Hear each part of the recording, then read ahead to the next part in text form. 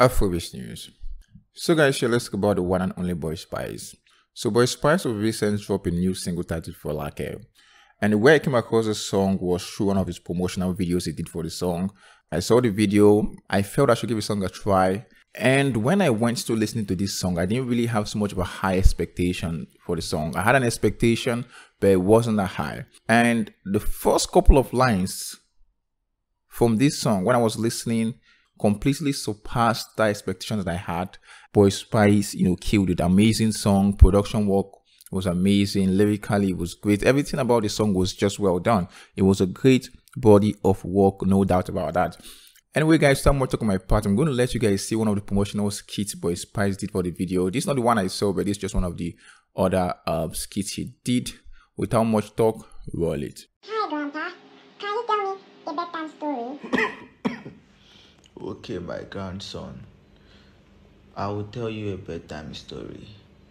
And this is the story of Folake, the love of my life.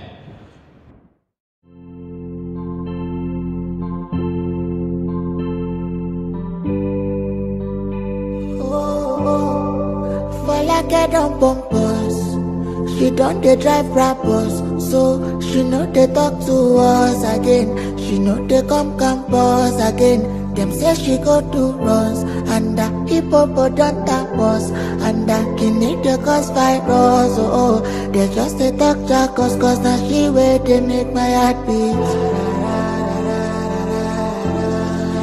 Now she make my heart beat though.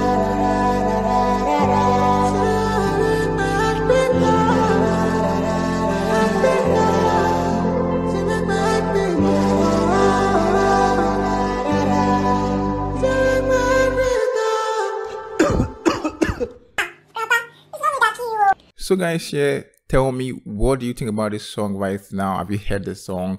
If not, go check out this song. It's amazing. It's out on all platforms right now. I think this song should be the #1 song in the country. Honestly, this song sounds so beautiful to not be as big as the #1 song. In fact, the #1 song, which is Abracadabra, all thanks to Wizkid, doesn't even come close to this song in terms of quality and in terms of just mere genius. Like, Boy Spyce was absolutely outstanding in this song.